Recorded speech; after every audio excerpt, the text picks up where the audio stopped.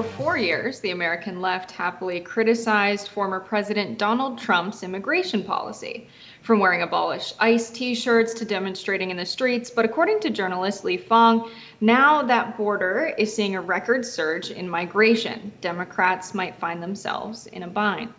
The mayor of El Paso, Texas, has warned the city is experiencing a flow of 1,200 migrants per day and is at its breaking point. But Biden is welcoming more migrants and has granted legal work status to nearly 500,000 Venezuelans who have entered the United States over the past 2 years, Fang reports. But it was not long ago that Biden served as vice president in the Obama administration, which, quote, exceeded records for deportations, hitting 3 million removals. Back then, Biden championed greater surveillance at the border, including a, quote, massive $46 million border security reform that passed the Senate in 2013. A recent Washington Post ABC News poll found that 62% of Americans disapprove of Biden's actions on immigration. Joining us now to discuss is investigative journalist Fang. Welcome back, Lee. Hey, thanks for having me.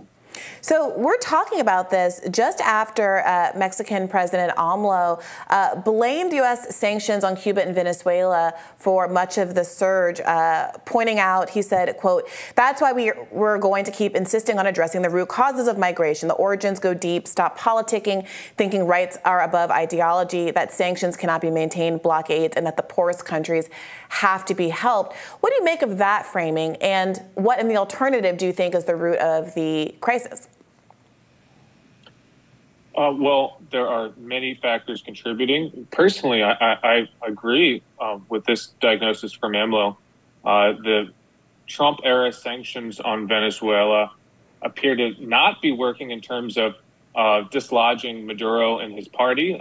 There's really no evidence that I see that these sanctions are creating political change in Venezuela, but they are creating lots of economic misery.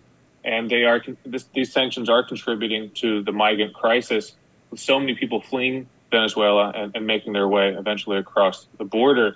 So, just to be clear, there are many factors for the border crisis. One of them certainly is the sanctions on Venezuela that really should be lifted on humanitarian grounds and even on political grounds, that this is something that is affecting both Democrats and Republicans, and we can all kind of get behind maybe reducing the flow of migrants by reducing these sanctions. It seems that most people support common sense immigration reform. Elon Musk was just at the border this past week with Representative Tony Gonzalez, and his approach was essentially, there are some people who are very responsible, who want to come to the United States, who mean well, they want to work hard, and he said we should let them in. There should be an expedited legal process to do so. It seems that there's pretty widespread support for common sense immigration reform. Of course, mainstream Democrats made a meal out of this when Donald Trump was president. I remember working the Iowa caucuses, and there were displays of cages with little baby dolls in them to explain his policy of, the detainment of families, young children, and babies at the border, which is something that continued under President Biden. We've also seen more migrants than ever coming from Haiti and being denied at the border under the Biden administration and being deported under the Biden administration. So how close do you think we are to ever getting any concrete common sense immigration policy from the Democrats or Republicans? I don't see any prospect because the politics have been poisoned, and both sides are to blame here. The Democrats in some ways overreacted under Trump. They took policies that Democrats have long supported for decades and demonized them as examples of racism and fascism. Interior immigration enforcement, the detainers that allow cooperation between local police and ICE officials, simply securing the southern border. I mean, these are things that mainstream and left-wing Democrats have supported historically, but because of the reaction to Trump, these policies were demonized and polarized by Democrats. Now, of course, Republicans deserve perhaps equal amounts of blame, because under the Obama administration, as Obama increased interior enforcement and cooperation with police, he backed in his second term this big compromise on immigration reform, radically increasing enforcement, including radically increasing border security in exchange for a eventual pathway for legalization for some 10 million or so undocumented immigrants. It's kind of a classic Washington compromise, both sides being forced to recognize the other side's demands, both sides giving up something. And of course, this passed the Senate with bipartisan support, but the Tea Party caucus, if that's what it was called then 10 years ago, the kind of more radical right, killed this bill. And killing this bill really kind of fueled the flames that eventually allowed the rise of Trump a few years later, and this kind of extreme reaction to anything regarding accepting refugees or migrants. And that's kind of led to the cycle that where we are now, where Biden is in a bind. He can't talk about the traditional forms of enforcement and security that Democrats always have. He can only talk about really welcoming migrants. He's provided these 500,000 work permits to Venezuelan migrants. And that hasn't stopped the flow. I mean, we're seeing a humanitarian and political crisis at the border with 10,000 migrants arriving in a single week in Eagle Pass, 1,000 per day, over 1,000 per day in El Paso, state of emergency in D.C., New York, and Chicago, and other places as migrants just flow across the border.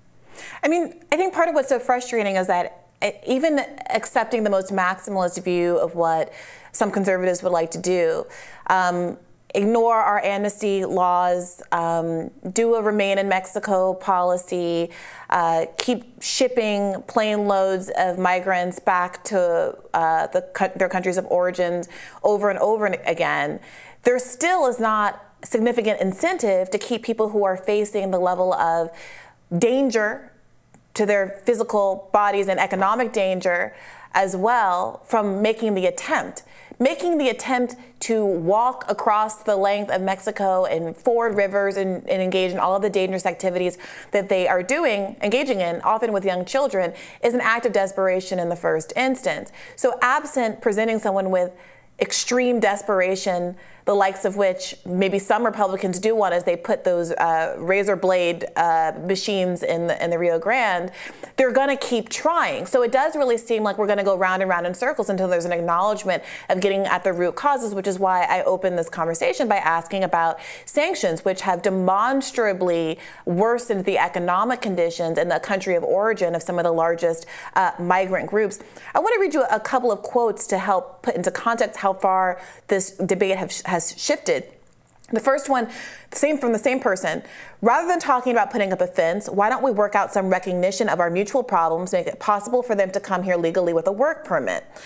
Same person. I believe the idea of amnesty for those who have put down roots and lived here, even though some time back they may have entered illegally, is a good one. Those are both statements from Ronald Reagan, and during the GOP debate last week, one of the hosts brought up how different all of the candidates on the stage sounded from Ronald Reagan, who they all admire, and they were at the Ronald Reagan Center for whatever, and how he had granted an unprecedented amount of amnesty during his presidency. So if even Reagan can acknowledge that there's this root cause issue here, why are we getting such political intraction here from both parties, and why is there a focus on heightening these draconian border policies that themselves have shown no evidence of minimizing the incentive for people to want to migrate to escape these conditions? Well, Bree, I agree with you in terms of reducing the incentives, helping countries in south of the border become more prosperous and safe. So there isn't this need to migrate. But, the politics of migration are very complex. They do not often cut between the traditional left-right dichotomy here. If you look at who's demanding more work permits for Venezuelans and lobbying every day for more migration, it's big business. It's the Chamber of Commerce.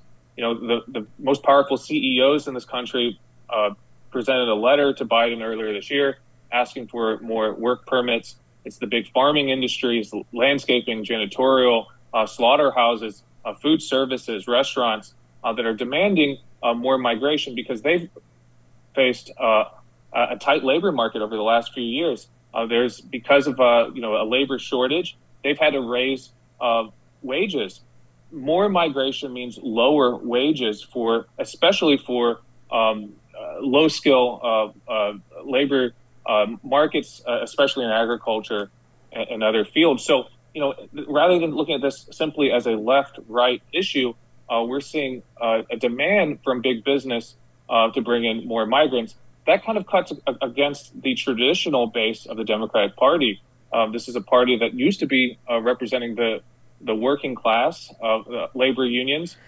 That's changed now with the Democratic Party more reliant on highly educated, upwardly mobile, urban and suburban workers who aren't necessarily affected by the waves of migration from Honduras or Venezuela. They're not competing for the same jobs, but there are many low-wage Americans who are facing pressure from these waves of migrants, whether that's through social services, through migrant camps being set up in their neighborhoods, or simply the labor market.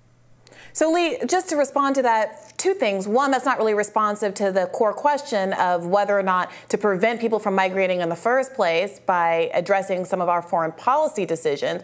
My question was about, in part about getting at the root causes so that people don't migrate, which doesn't have anything to do with big business, except for the extent to which big business is interested in fueling a military-industrial complex that makes the conditions in these countries so terrible. The big business wants more migrants. Right, I mean, that's part of the incentive. There are slaughterhouses that are advertising in Mexico and Central America calling for more migration because they want a cheaper and more pliable workforce. Yeah, but Lee, to your second point, that's exactly why we should be standing as leftists solidaristically with farm workers and migrant workers so that they have comparable pay and rights as American workers, so they're not able to be used as a wedge issue to divide us politically, right? Isn't that the whole point of all of the farm workers movements that we on the left embrace so heartily? So I completely agree that they can be weaponized in this way against the interests of American workers, but that's a labor rights issue, not a fundamental issue about whether or not people who are seeking amnesty under our amnesty laws, one, should be able to have that right, and two, whether the U.S. has an obligation to look itself in the mirror as to why people who would much rather, in most cases, stay at home where people speak their language and where their family lives and where their culture resides, have the opportunity to do that without risking violence or economic precarity, right? This being a labor rights issue is an issue around power, around, if you look at the politics around this, how do you stand in solidarity with low-wage American workers who are faced with thousands and upon thousands of low-wage competition from south of the border, from these migrants? If you compare slaughterhouse salaries here in the United States compared to other countries, social democratic countries like Denmark and Australia, slaughterhouse workers where they're unionized and they don't face this pressure from migrant workers are paid much better. Paid much better in Australia and Denmark. They have better benefits. They aren't faced with this constant deluge of competition from migrants. We don't have a Democratic Party that represents these working class voters. We don't hear Biden talking about the economic competition that these low wage workers are facing. And yes, we do need to address these foreign policy issues. We don't want trade policies that dump American corn and other agricultural products in South America that disrupts local farming economies and might compel workers to flee and move north and migrate. We don't want these sanctions on Venezuela that crush their economy and compel migration. But the core issue here is also economic. The wage competition is real, and it's part of what shapes Biden's response on this issue, that Biden confers with big business. He's conferring with the CEOs of big companies that are tired of this tight labor market. They want to lower wages. They don't want to keep increasing wages, and migration is a big part of that. Yeah, I think that's true, and that is a bipartisan effort, as we've seen historically. Republicans and Democrats both have wanted to do that. So I'm a little confused about what the end goal here. My initial question, if you recall, was the maximalist view. You've been taking the maximalist view of what Republicans want, which is just to keep shipping people back, maybe killing some in those razor wire concoctions that they put in the Rio Grande, but just shipping people back. Is that tailored to actually getting the influx of migrants to dwindle because the conditions in their home countries improve? And how many Republicans are lockstep with Democrats in the war machine in imposing sanctions on countries like Venezuela?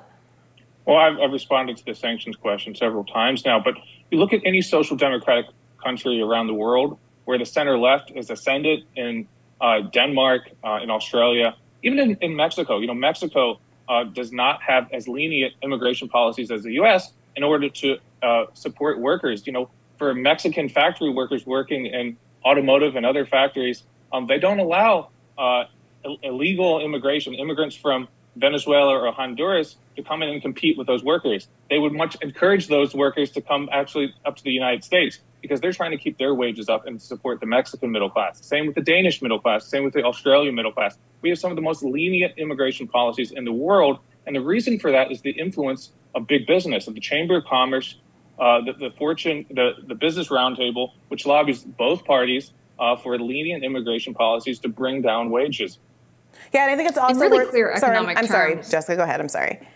It doesn't seem that we're in a place where we've reached productive capacity in the United States. We still have plenty of land, plenty of materials, plenty of machinery to put to use. It seems to me that it's an intentional policy on behalf of the corporations to make it so that there's a surplus of workers so that they can keep wages and benefits low. It doesn't need to be this way. We don't need to limit public spending with interest rates. Instead, what we could do is allow a lot of capital to be freed up so that businesses can grow and actually support the influx of workers that we would receive over the southern border. We could be more productive, increase GDP, all the while. We could keep wages high. We could regulate corporations so that all workers are paid a very fair and livable minimum wage. It seems to me that this altogether is just an unwillingness to regulate corporations and allow wages to increase, all the while it's entirely affordable for America's largest corporations, especially the multinational corporations that have seen record profits over the COVID-19 pandemic. Do you think that there's just an unwillingness among Republicans to regulate corporations, and that's really the end game here? That's really where the migration policy conversation ends, when we realize that that's what's necessary? I think that's a big part of it. I mean, the politics of migration are complex. You know, there is kind of a nationalistic, xenophobic dynamic where, you know, voters in both parties don't want to see an influx of people that speak a different language that, you know, might look different from their traditional communities. That's always been the case throughout American history. But there's an economic dynamic as well. You know, labor unions have historically opposed mass migration for the wage reason.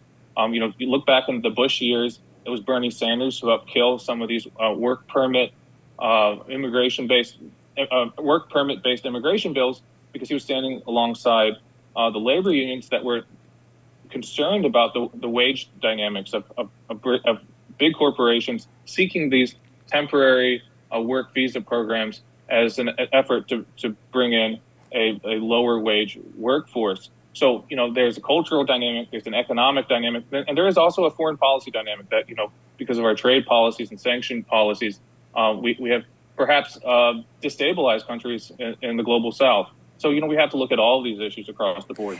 Yeah, that's a pretty big one, especially since you have conservatives from oil-rich states like Senator John Brasso, who just in August issued a statement saying exactly why we should not lift sanctions in Venezuela, which is largely about suppressing their oil industry and having oil dominance in the United States.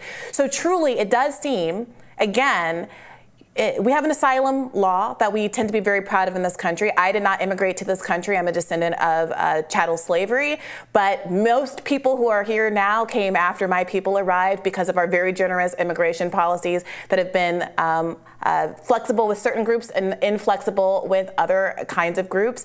Black Americans have disproportionately been hurt and stigmatized because of the influx of European immigration over the last 150 years or so. And yet, as a country, we've decided, we've been blazoning on the Statue of Liberty, that this is one of our values. So I think it's very important not to entangle amnesty programs that give people who are qualified for our amnesty programs to become American citizens, have all the rights and interests of American citizens, and not compete with workers American workers. That's not a labor issue. That's about whether or not those people become American. And some of these other policies, which I agree do have serious labor implications, but the reality of those labor implications don't actually stem the tide of immigration. And so if you actually want to address the root causes of immigration, sending boatloads of people back is not going to change the tide unless those root conditions are actually changed, which is why I do think it's important to look at why it is that there's a bipartisan consensus that is led by some of these conservatives in oil-rich states to pursue sanctions on places like Venezuela. At the same time that I think that you're right about some of the desire to have seasonal work programs that are geared toward dividing the American labor force and extracting, minimizing the labor power of lower income workers at the bottom rung there, Lee.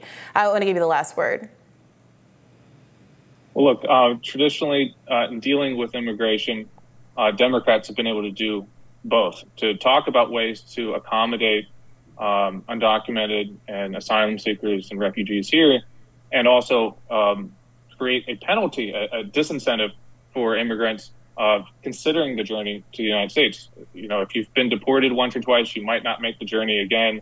If there's enhanced border security that might discourage you, that's what Obama did. That's what Clinton did. That's what other Democrats from across the board have done historically. Now Biden is not providing any disincentive. He's only providing an incentive, saying, hey, if you come here, you might receive a work permit. That might be the reason we're seeing such a big flow of migrants at the moment.